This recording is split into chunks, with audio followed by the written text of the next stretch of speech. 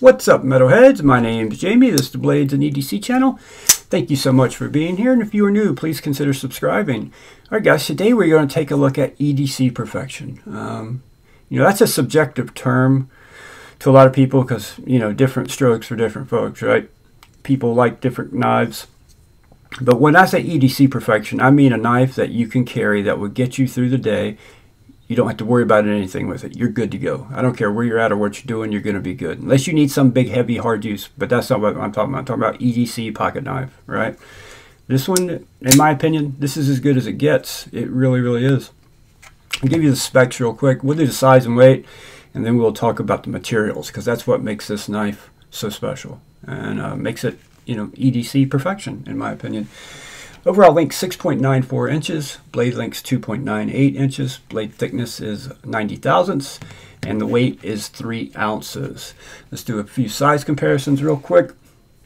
Another 90 thousandths blade, the Benchmade Bug Out, and another 90 thousandths blade, the Asher Spiro. A little bit thinner than the Asher Spiro, probably by a millimeter or two. Same as the Bug Out, so a little bit thinner than both those knives. How about the Urban EDC F5.5? And let's go ahead and do the Spyderco Sage 5. We'll go ahead and do a pair of 3 also. And how about a Benchmade 940? So a little bit shorter than the pair of 3, quite a bit shorter than the 940. Do a couple more here. We always do a Penguin, so we'll do the QSP Penguin. Almost identical in length to a Penguin, although thinner than a Penguin. And since I have it here, and it's so damn good to look at, the EMP EDC Relative. What a beautiful knife, man! Just a beautiful knife. So that should give you guys a good idea on the size of the knife. The ergos on this knife are fantastic. It's a smaller knife, but even back here in the normal grip, 4 fingers, medium-sized hand, I got room to spare. But right here is where it's really at. That forward finger choil, you got a little jimping up here that's done well. Just locks you in, right hand, left hand tip-up carry only on the pocket clip, G10 scales. All right, let's talk about the materials real quick. First off, on the pivot, you got phosphorus bronze washers. Don't have to worry about corrosion.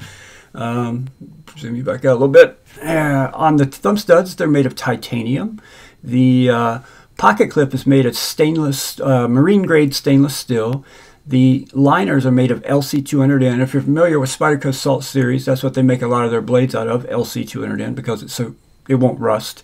And the blade is Van Act Super Clean, which won't rust. I mean, it's made to be around salt, and it also has holds its edge for a very long time. And with this 90 thousandths blade stock, full flat grind, you talk about a slicer. I mean, it's fantastic. It really is. Excellent ergos. The detent, ceramic ball detent, the detent is perfect. It's perfection. I can't feel it. I'm pressing as lightly as I can, and when the blade caught me on the way out, I rubbed it because I was pressing so lightly. Yeah, that's as lightly as I can press.